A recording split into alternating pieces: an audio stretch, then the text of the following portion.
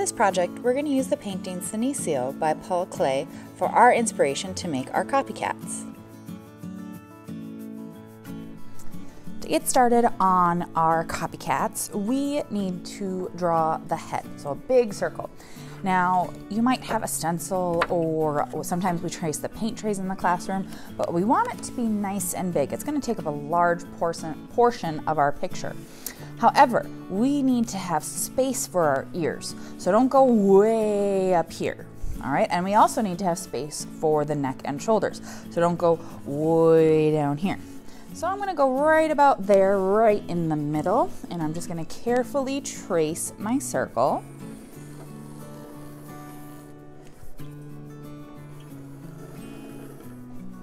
Then I can put my circle off to the side. And now we need to start breaking up the head, okay? So we are gonna start by drawing a line right down the middle. And remember, we're gonna draw it light until we got it right, just in case we need to erase, and then a line right across the middle. So it's gonna kind of look like a window. Now, we are gonna do the bottom part first. So for our kitty's nose, let's put a V right here. That's our cat's nose, or copycat's nose. And now you get to decide, you can either have the mouth go all the way up to the nose, the mouth line, or, because that'll make it look like a big X, or you can go below it like this. I'm just gonna go below it like that, but making a big X works too. So remember, with Mr. Klee's work, it's not like super duper duper realistic. So don't go sitting there being like, okay, now I wanna draw the, nope.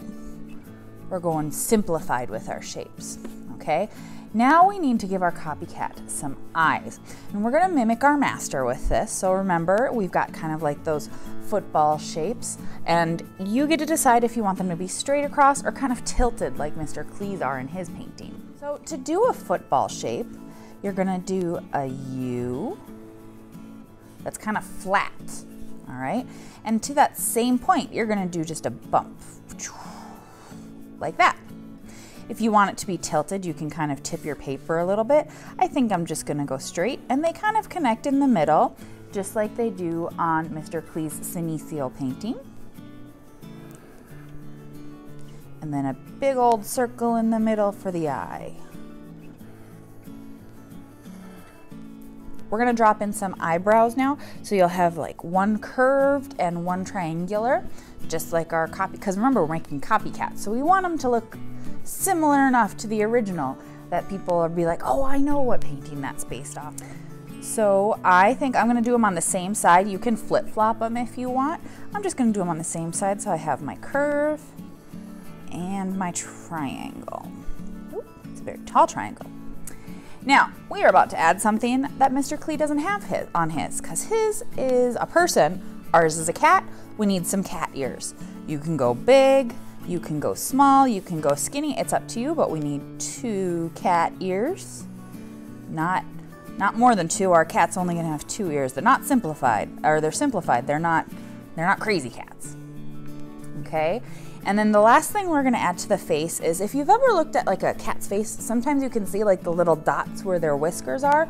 We're not gonna actually draw in the whiskers, but we're gonna drop in some little circles just to kind of hint at the fact that there might be whiskers there. So somewhere between 3 to 5 dots is good.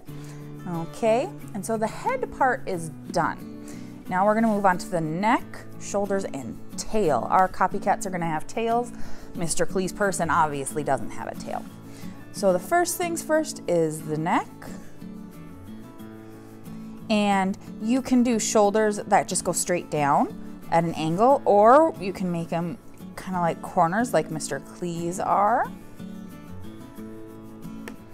All right, and then we'll just kind of separate that. Draw yourself a line down the middle of the neck, and then decide which side you want to break into a smaller space. Like if you look at Senecio, it's got that like those little squares on the neck. We're not gonna go too small, but we're just gonna break one of the sides into a smaller space, and I'm gonna pick that one. All right, and then we're gonna do a big curve, and then just boop, boop. So there's his shoulders and his neck. Now for the tail, you're only gonna put in one tail, and it's gonna come off of one of the sides. So you could do a curve, you could do a question mark, you could do a curly Q, maybe it's a wavy gravy tail, that's up to you. I think I'm gonna come off of this side here and just kind of curve it a little bit like that, so this tail's coming out from behind him. And now that I'm done, I get to move on to coloring. To color, we're gonna use oil pastels, and I sent some home with you guys, but if you are doing this and I didn't send any home and you're just doing it for funsies, you don't have to use oil pastels, you can use something else. But with the oil pastels, we get to mix the colors and we get to smear them and stuff, and it kind of makes it look, gets that texture like Mr. Klee's painting has. And if we look at Senecio, we'll notice it has mostly warm colors. So we're gonna focus first on just putting in our warm colors. So remember, our warm colors are like fire or the sun. So that's your reds, your oranges, your yellows. We could drop some pink in there, maybe some peaches. But each section is gonna get its own warm color. So I can't color anything that touches this triangle, not gonna color orange. And remember, with our oil pastels, you can smear them with your finger to kind of fill in those white spaces if you want. You gotta be careful. Your finger will get dirty, so watch out for that.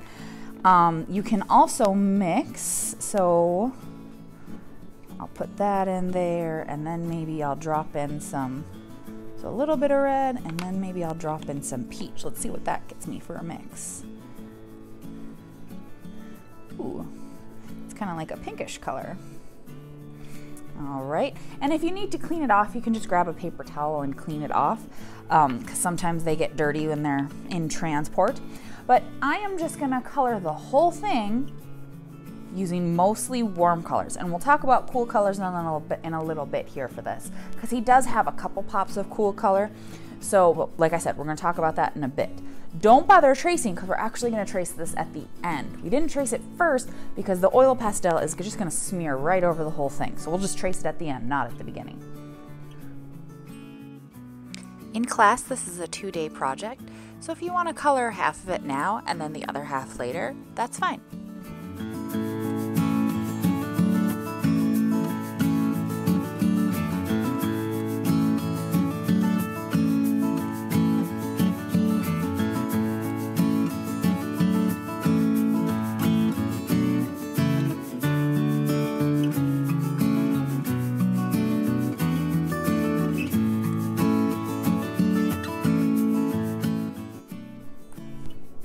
So, like I said, we're gonna talk about cool colors. And so in Mr. Klee's Senecio, he's got a couple pops of cool colors. And so we're gonna do the same. So I've left 2 spots blank. You're gonna put cool colors in 2 spots. And so cool colors are like blues and greens and purples. So I think I'm gonna drop in some blue right here. And then I'm gonna drop in some purple right here. And then I'm officially done coloring. And you'll notice I've got fingerprints everywhere. That is because, like I said, your fingers are gonna get dirty with oil pastels. So make sure that you're being careful, that you don't like smear it all over something that, like your shirt or something. You gotta be careful with that. All right, so now that it's done being colored, I need to trace. So you need to find a black oil pastel. You might have a little one somewhere in your box, and we are going to trace everything. So if it was pencil before, it needs to be black oil pastel now.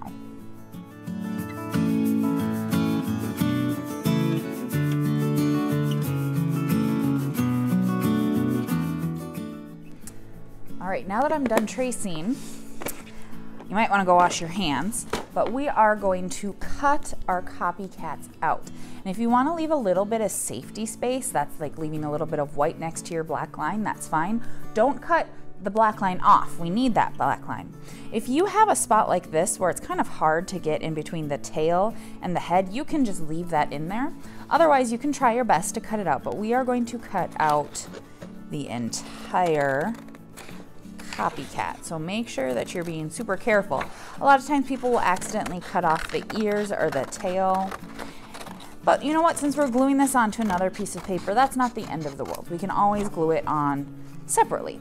And then no one will ever know, except for you and me. It'll be our little secret. All right, so we're just carefully cutting everything out, and I'm leaving a bit of safety space. I think that'll add like a nice white outline to it. Almost done here.